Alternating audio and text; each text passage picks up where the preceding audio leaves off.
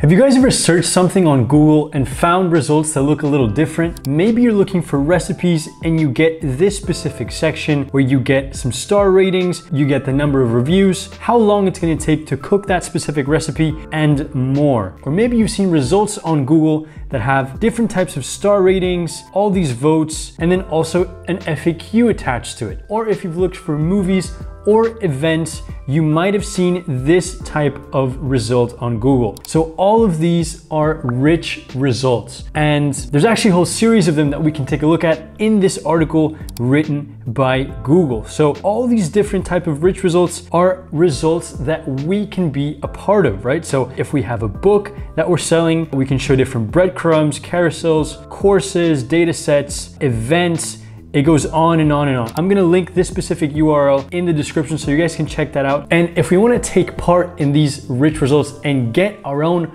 rich results and rich snippets, we need to use structured data. So what is structured data? Structured data is a really small piece of code that we can add to our website that helps Google understand the content that we're looking at. Let me show you guys what this actually looks like, and just bear with me. We are gonna take a look at some code, but I'm gonna break this down with you guys so you can understand exactly what we're talking about when we're talking about structured data. I'm gonna take this example, NYC parking, and I'm gonna open up the page and I'm gonna go to the page source, okay? I'm just gonna command F schema.org. I'm gonna copy and paste a couple of things onto a Google Doc so we can see exactly what we're working with. I'm gonna take this right here. So I'm gonna paste that there. And then I'm also going to take another piece of schema, which is this one right here. So let's separate this a little bit. So we see that we have a piece of text that's talking about an aggregate rating. And so if we separate this out a little bit, we're gonna see that we have a specific rating value and a rating count. Okay, so if we actually go back to the search result, we see that we have this rating that's 4.8 and 146,000 votes. If we go back into this Google Doc, we're gonna see that what's actually present, so that little piece of code that we found right now is exactly what's coming up in the search results. So we have that 4.8 and 146,000 rating counts or votes. And then another thing that we have here is this FAQ. So is parking suspended today in NYC? And we're gonna see if we separate this out a little bit as well. So we have this question and then we have this answer. So question, let me just make this bold so you guys can see it, and then answer. So the question is parking suspended today in NYC? And then the answer is the following, right? So this is exactly what's being brought up in that search result, and this is something that we can play around with. So this is exactly what structured data looks like. It's just a little piece of code, and if we break it down like we just did, it's not as scary as it might seem. But guys, why do we need to add this type of structured data? I thought search engines were smart enough to understand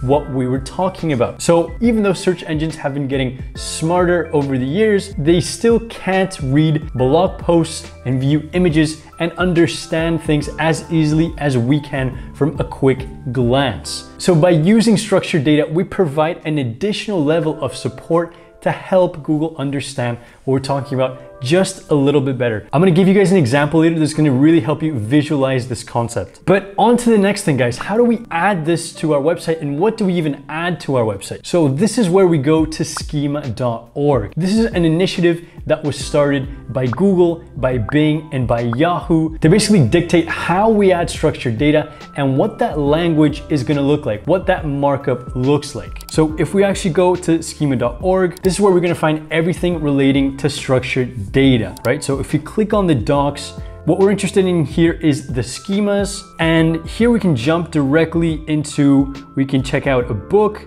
maybe a movie, and we're gonna use the recipe example later. So this is gonna tell us exactly what we need to provide to have that structured data for the specific type of schema or type of property that we're looking at. So if we want to have a structured data for a book, then this is exactly what we need to provide. So for now, all we need to do is just take a look at this section right here where it says properties from book. Anything under that right now isn't super relevant. These are all the things that we can add to that structured data for that book, right? So we have book edition, so edition of the book, the format, the illustrator, the ISBN if we'd like, and the number of pages. Once we have that set up on our website, that's then gonna come up in the search engine's result page. Another example, let's take a look at movie. So properties from movie, again, we only need to check it out until all the way down here. And these are all the things that we can talk about for that structured data for movie. So an actor, it's telling us exactly what it is. So actors can be associated with individual items in a series, the country of origin, the director, duration, music by, all these other things. And then finally, we're gonna take a look at this example. So properties from recipe, right? So we have the cooking time, cooking method, nutrition, category, cuisine. And again, we have the description on the right if we're not exactly sure what we need to provide. We also have a separate property of a how-to. This is also applicable not just to recipes, but basically to anything where you're teaching someone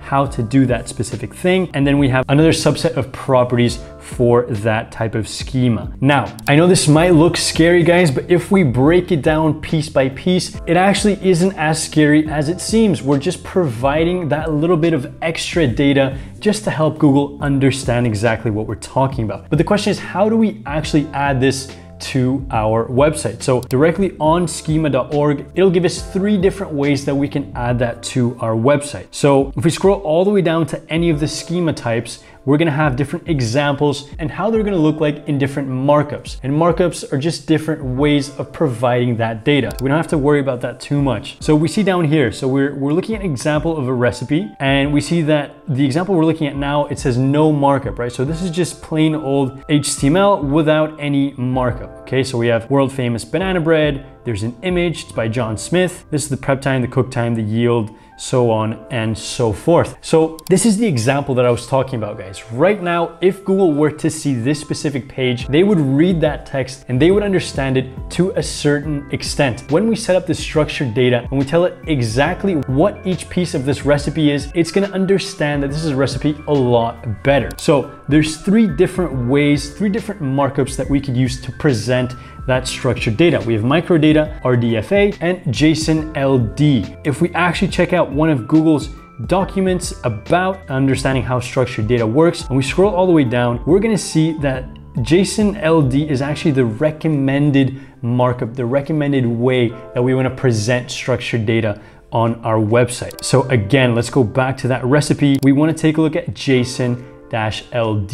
And this is exactly what we saw in that previous example of the parking example where we saw the aggregate rating and the FAQs. This is how it was set up. So now we're breaking down that recipe and we have all these different layers of properties of that specific recipe, and Google can understand this a lot better. So we know that the type of schema is a recipe, the author is John Smith, the cook time, the date published, the description, and the ingredients, right? So now Google understands that this is specifically talking about an ingredient, and it's in the structure that they can read and they can understand a lot better. So even though this might sound really complicated and really technical, it's really important to understand why we use schema and how we add it to our website. So if you have a technical team, definitely talk to them about it. But if you're using something like a WordPress, there's actually quite a few things we can do to add structured data to our website. So let me show you guys a couple examples here. If you go into the WordPress plugin marketplace and you type in structured data, there's gonna be a variety of plugins that are gonna help you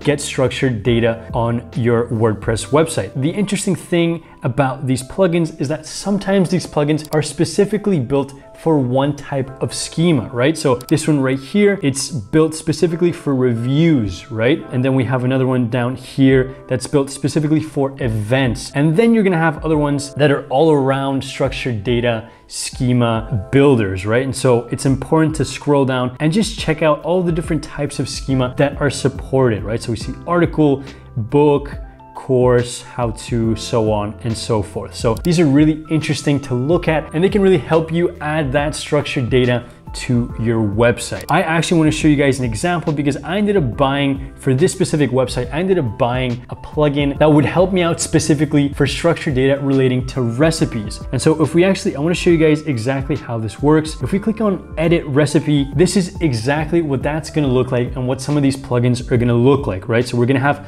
all these different fields that we're gonna have to fill in. So the name, the summary, the author, the servings, the prep time, all the stuff, the categories, any equipment we wanna add, ingredients, instructions, so on and so forth. So once we filled all this in, this is what that recipe is gonna look like. It's gonna come out like a rich result with all the right things in all the right places. So rich results are definitely really cool, but the step after rich results is getting featured snippets. So if you're interested in that, click on this video. That's how you completely take over keywords and destroy your competitors. Otherwise, I'll see you guys in the next one.